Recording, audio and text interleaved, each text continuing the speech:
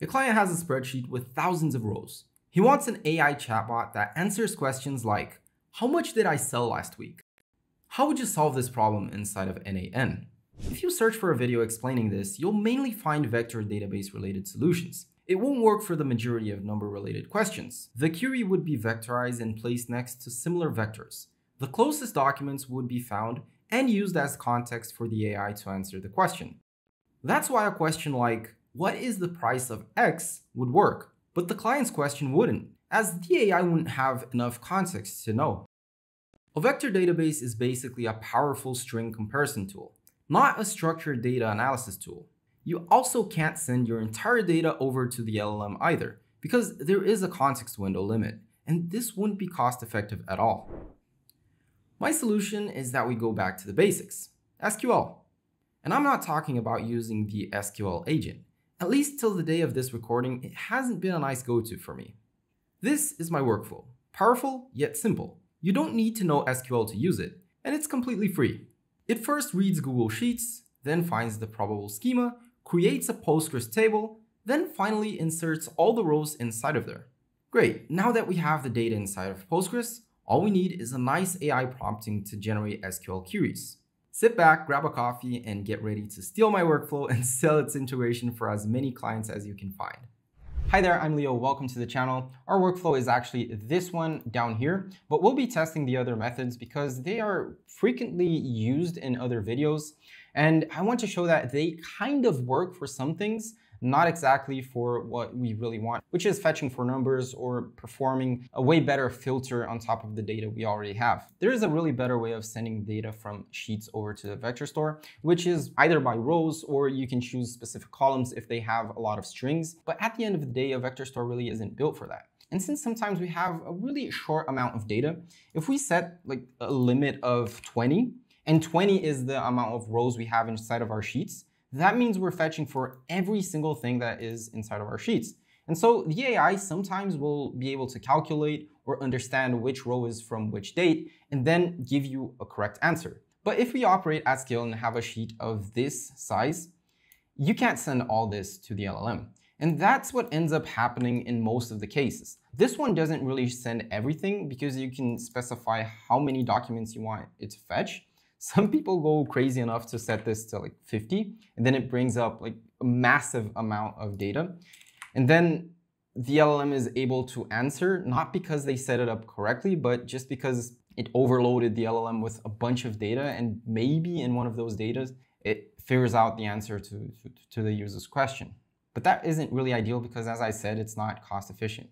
Down here, I have another example, which is attaching a Google Sheet tool onto the AI agent. This is the worst case scenario because it will always fetch for all the data inside of Sheets and bring it over to the LLM to answer. There have been some solutions from the community, which is just filtering everything. So it gives the potential for the AI agent to understand which tools it has and how to filter the data it needs using those tools. Then you end up with some tools like get transactions by status, get transaction by product name, get all transactions. So you end up having to create tools for every single situation. If I ask it something, and this one is based off of this sheet, which has up to 91 rows, a simple question I made of what's the amount of widget A sent all these rows over to our LLM. It doesn't need all this to answer what we want.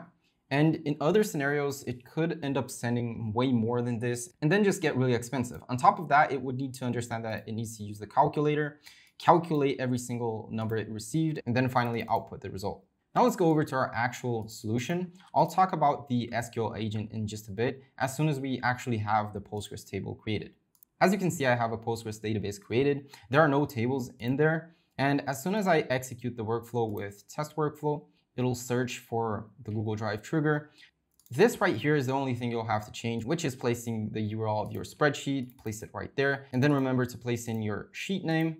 As soon as you're done with that, it will just go over to this Postgres node, verify if the table already exists. If it doesn't, it goes on to fetching the Google Sheets, which returns all of the items, which are the rows in there. And then all these rows are converted using this code node into a query that you will run inside of this node. Then after that, it creates the insertion query, which then runs the insertion query and you get everything into your database working just fine. If I refresh this right here, you'll see the AI table product list created with everything carefully placed in there. Heading back to our spreadsheet, you'll see we have a column of date sold, which is basically when this item was sold. Let's grab everything from the 24th all the way up to 28th, copy that, go over to this website right here, and this will just sum all the numbers for us. At the end, we have 7,541. So that means if we proceed on to ask the AI for this exact question, which is how much did I make from the 24th until the 28th of this year, it should give us this exact number.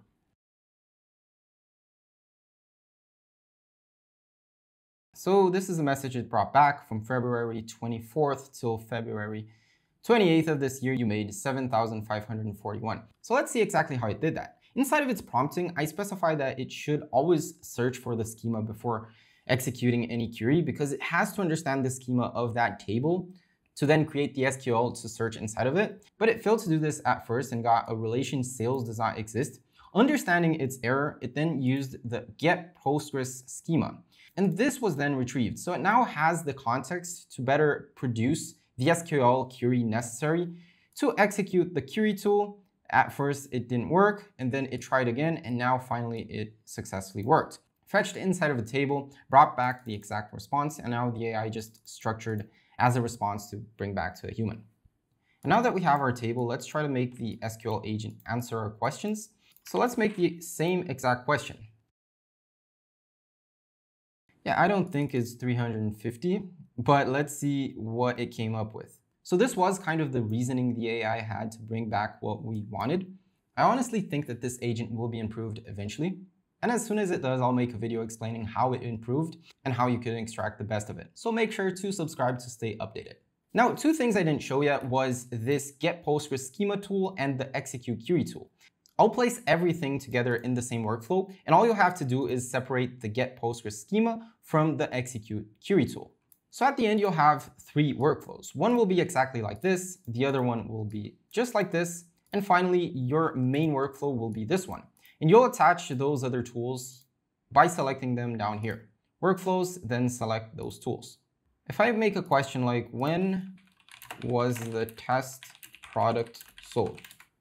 It should bring me back this exact date, which is the 24th.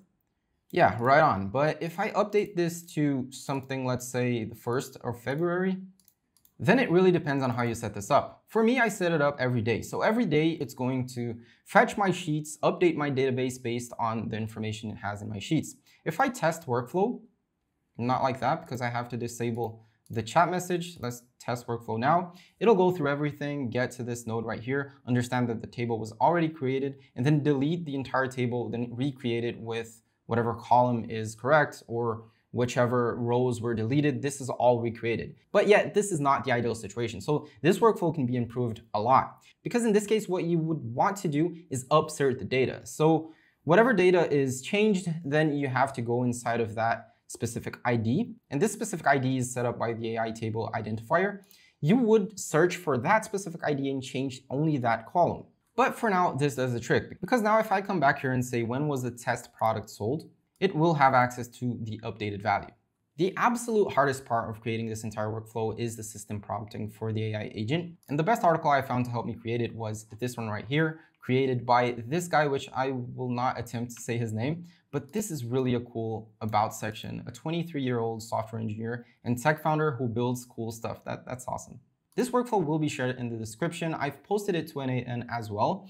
It does take some time for them to validate it, but you'll find it just fine inside of the community.